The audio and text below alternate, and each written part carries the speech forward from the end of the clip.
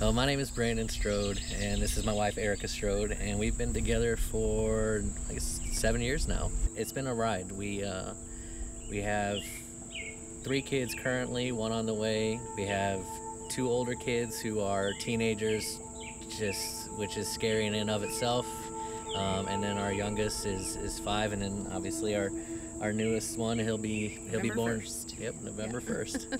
It's had its ups and downs as far as the way our life has gone, and in particular for our youngest daughter.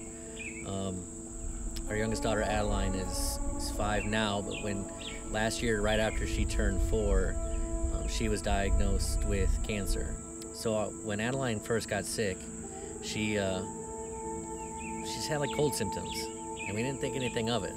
So we took her to her pediatrician, and the pediatrician did their diagnostic test, and they said, well, we think she has mono.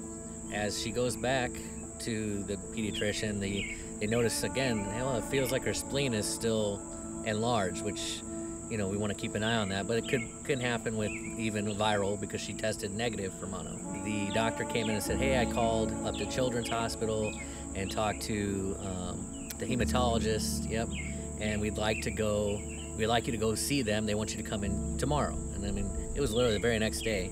And I thought, oh, hematology, that's blood work. That's, you know, maybe they just want to run some blood tests. This will be a quick appointment. We're gonna go up some blood work and come back. And so I took Adeline up to the Children's Hospital. So we go in, and the doctor comes in, and it's late. The doctor comes in, he does his diagnostic test and says, well, I don't think that's her spleen. So I'd like to have an ultrasound done just to check to see what it is. And we spend probably the next 2 hours getting imaging done of that area. You know, so I'm waiting, I'm texting her and saying everything's fine. We're waiting on these images, make sure the images are good before we go back upstairs. And the next thing I know, the door opens up to the ultrasound room. And 2 gentlemen walk in, and, you know, God bless them, I didn't know. They walked in and said, oh, hi, you know, and I assumed that they were just coming in here to use the room and didn't know I was in there. And they walk in, introduce themselves, and one of the doctors, he says, well, I'm a surgeon, and I'm sure that they've told you about the tumor. And, you know, in the back of my head, like, yeah, in all reality, like, the first thing that processed in my head was like, tumor? Like, I couldn't believe what I was hearing, what's happening right now, what's going on, you know, what are we gonna do from here? Like, I just never pictured in a million years that one of our kids would have cancer. You always see the worst on television. You know, the worst is like they can barely move, they're, you know, vomiting or sick, you know, just wasting away. And that's what, you know, that's the picture that you get in your mind when you hear that your child has cancer, is like, oh my gosh, like, that's gonna be my child. Before she was sick, we would make an excuse. Oh, we're not gonna go to church this Sunday. We have this to do, or we have that to do. And a lot of people, when your child gets sick, you run away from God. But we ran to him, and we knew we needed him to get through.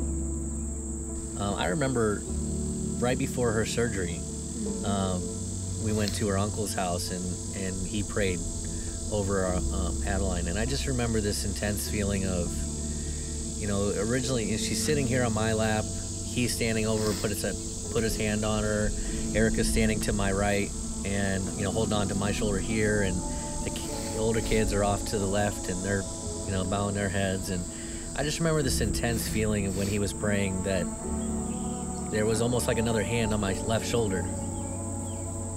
And it was almost like almost like God was just telling us, like, it's okay, I'm here. And I think it really helped give me the strength to make it through the next few days, the next few weeks, because they were hard. Going into the surgery, you don't know what to expect. Neither does the 4-year-old when she goes in and she's freaked out because she doesn't want to leave her parents, or she doesn't understand what's happening. Every single time we went to the hospital for chemo, we'd go once a week. Right before we'd start, we'd pray, and we'd pray for her, and we'd pray for all the other kids.